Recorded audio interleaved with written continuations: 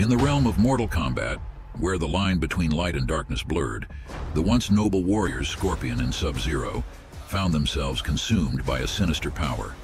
They were transformed into evil versions of themselves, their humanity overshadowed by the darkness within.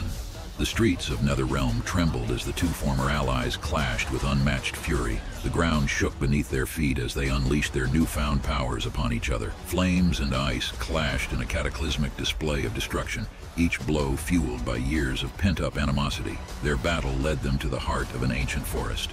Scorpion's hellfire clashed against Sub-Zero's icy tendrils, creating an otherworldly spectacle of chaos and despair. The very fabric of reality seemed to warp and twist under the weight of their hatred. While they fighting, there was someone watching them. His master sent him to spy on them.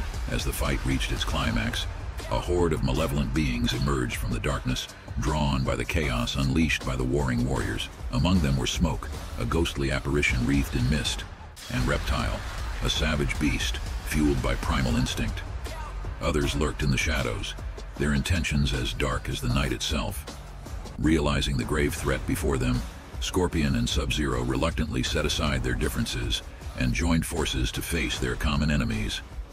With a shared understanding born from their shared humanity, they stood side by side against the encroaching darkness. In a battle together, they faced the onslaught of their foes, each blow struck with the weight of their shared struggle. And as the dust settled, Scorpion and Sub-Zero stood victorious. Though the scars of their past would never fully heal, they knew that in unity lay their greatest strength, and they knew they have to find the source of the darkness and where it came from. They didn't know it was the start of Mortal Kombat. Get